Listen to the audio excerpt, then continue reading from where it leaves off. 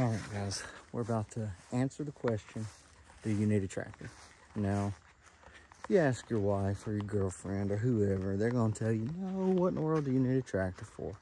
Well, today, we're going to go over why you need a tractor. And some people would say, and I would have been in this group too, this ain't a tractor, this is just a glorified lawnmower. And that's kind of accurate. This is a 1021 Bobcat, so really small. I'm pretty sure it's less than 20 horsepower. Very small tractor. Lifting capacity is not very much at all. I think it's 700 pounds. So you have to be really careful with the grapple that you use. Obviously I don't have a grapple on this, but I bought one from the dealer. And the grapple itself weighed 400 pounds. Very heavy duty grapple. Wasn't the one for this machine. Anyway, that's an entirely different story. But man, let me tell y'all, since we've had the storm damage, this little tractor has been perfect. Absolutely perfect for what I've been doing. And I'll tell you why. And man, if I had a grapple on this, it would have been 10 times better. So let me show you what I've done with it. We'll walk over here. Let me show you what I've done with it. And you can make your own decision. So this is a tree that had blown over. And y'all can look back to see the chaos that this thing caused. But a big old tree, that's the root ball back here. And I'm having to shoot this on a wide lens, wide lens, because if I go to a regular one, you see how glowy it gets? Yeah, it's like a halo, right? It's because my lens is busted. So I'm having to shoot it on the wide lens so that halo ain't there. But look at all the stuff that I've been able to carry down here with my tractor. I mean, these are some big rounds, guys. Some big rounds. That was a big pine tree that had got snapped off, and it was from this one right there. We'll go take a look at that. You can see I've already done some burning, and I actually burned a pile almost this size over the weekend. So minus this and that, there was 3 big logs here, or rounds, I should say, that I burned right here. And it got pretty hot. You can see that goes down in there. I mean, and this is green wood. I mean, it burned it up pretty good. But let me show you where we pulled this from. This is a very random video. Didn't plan on making this video. That's how it goes.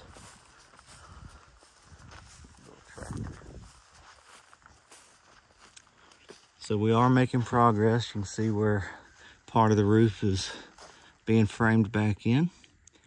Tomorrow, oh daggone, I just realized that glass is busted right there. How about that? Yeah, let's see if we can zoom in. How about that? Didn't even know it. Didn't even know it. I guess that was from all the limbs and stuff that fell on the porch. Anyway, getting a new roof tomorrow. The roofers are coming out tomorrow. So that's gonna be exciting. Finally got my dump trailer replaced, repaired, and back. So this is the new trailer. And I've had it for 2 weeks, but it did not work because I happened to buy a trailer that had a bad motor in it. So the dealer was very kind to give me, let's see here. Ooh. Great day.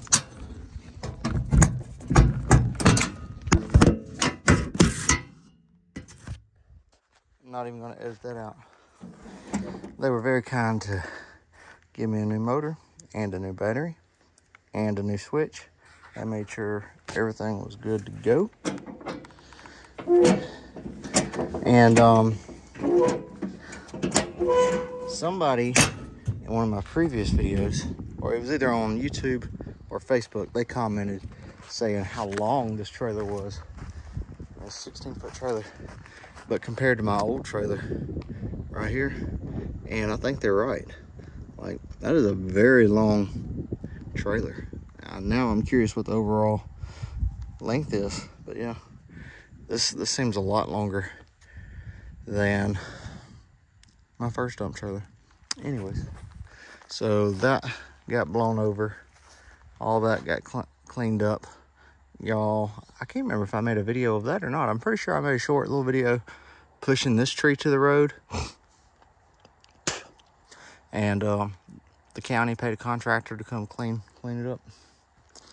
But this tree, the one that literally wiped out my business, I had the old trailer here. Both trailers were here. Stump grinder was on the old trailer. Snapped off up there and laid down. You can see the path that it cleared out when it fell. And it was all the way to the road, way up there. It was in the road. So, over the course, let's see, 2 months, I've cut it up and all that good stuff. I had a contractor that was in the neighborhood. He actually pulled everything from right there to right here. So I've been cutting up all the big pieces today. And that's what I did. I cut them up into small enough sections to where they put on the bucket, because this is a small bucket. And like I said, the lifting capacity is very, very small. Can't lift very much at all. But man, you're talking about handy in the yard.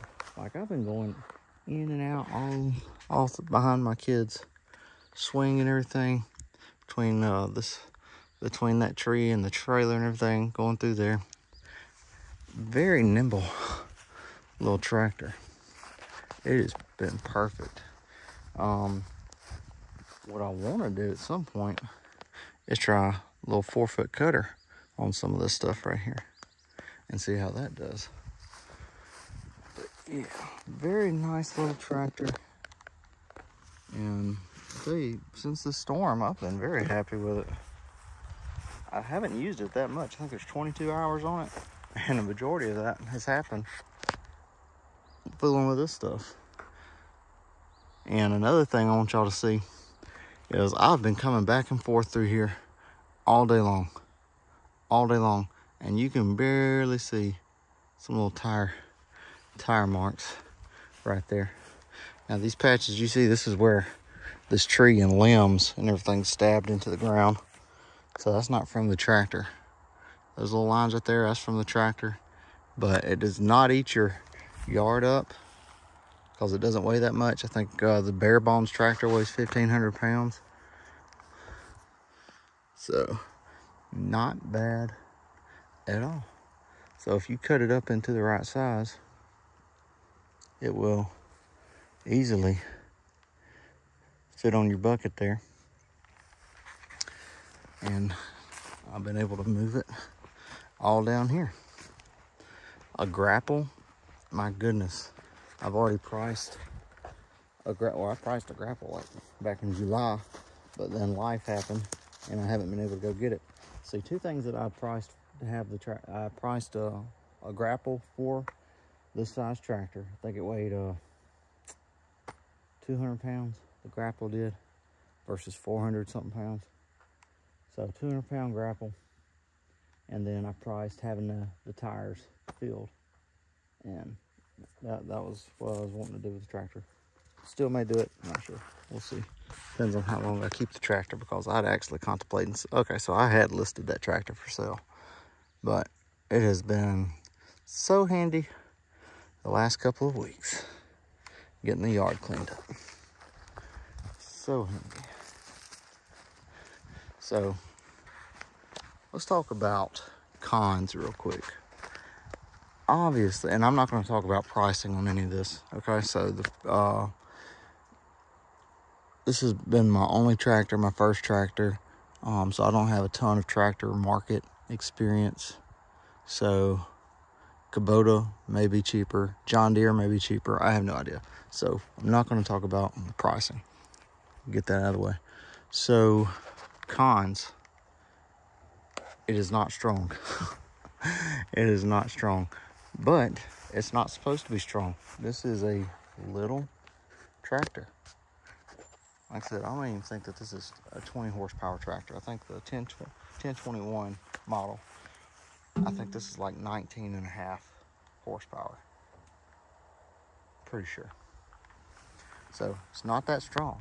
So you will find yourself, if you're not careful, and you're trying to pick up these rounds in this scenario, if you're trying to pick these up and you're pushing and everything, you will bend something because it is just not a beefy tractor. But again, it's not supposed to be. It's not made to be a bulldozer, right? So if you're expecting to be able to move tons of material or push a lot of heavy weight around, it's not made for that. Okay, it's just not. But man, in this type of situation, like I said, if you're working in tight spaces, you don't want to cause a lot of damage to the area. I mean, great day. I mean, I couldn't have asked for no better from that. Like I said, the only thing that would have made that better is if I had the grapple on it. If the grapple had been on it, it would have been a lot faster. And if the grapple was on it, I would be able to come in here and get some of this limb debris and everything. And that's really why I bought this tractor to begin with. I bought a small tractor on purpose because I wanted to be able to get in people's yards and everything without damaging them and be able to clean up, you know. I think there's a market for that. I still believe there's a market for that. But I wanted to be able to get into tight spaces without causing a bunch of damage with a grapple and just clean stuff up. The chaos that happened with this tractor and the grapple that came with it, it was chaos. The dealer sold me a huge grapple, and then I fought with them for like the machine couldn't even lift it up. I mean, it was just maxed out. It could lift it up, but it would have a hard time curling it. The hydraulics were really messed up. So I haven't even been able to use the tractor for how I wanted to use it. But jumping back to a grapple would be able to come in here and grab this little stuff so fast. And again, this stuff right here, this ain't big. You know what I'm saying? That's not big. But a tractor would, that little tractor would shine with something like this, right? Because you're in tight spaces. And this stuff, it would just be able to scoop up without any problem. And you'd be able to drop it right here in your dump trailer. Like I said, I haven't even been able to use the tractor for what I intended when I bought it. But it's making itself useful now. Anyway, I ain't gonna drag it out any longer. This is getting fixed, thankfully. Work's already started on this, thanks to my brother-in-law. Much love, Scott. Love you, man. Appreciate it. He's already got all the parts taken off of it. This is just kind of sitting here. And he is getting a list together of what we need. And we're going to order the parts. So it won't be too much longer until we're back to where we were before the storm hit. Anyway, guys, it was just a short little non-planned video. Just because I've enjoyed having this little tractor the last couple of weeks. And because it's done so well in this particular job. Not very strong, not very big, but its size has been a benefit in this job. Every piece that I've wanted to move that was up there is now right there or has already been burned. The only thing where this thing is really not shining that well is I did try and push around that stump right there a little bit to see if I could break it loose a little bit, and it didn't do anything. And that's what I was talking about. If you're not careful, that's when you're going to really bend something, because this thing is not meant to push a bunch of debris, heavy stuff like that. Now, if you had that little root, sharp pointed bucket that like stabs into the ground, you may be able to do something like that. But this ain't the right bucket for that. Really not the right tractor, but with the right bucket, you may be able to get it work. But anyways, guys, we're gonna call it at that. Just wanted to make a little video because we were able to get a lot of work done today. A lot of work, all because of this little tractor. I've already got it plumbed. I think they call it a 3-way, whatever. I've already got it plumbed for the grapple. That was $1,000 by itself, which was ridiculous. And then when the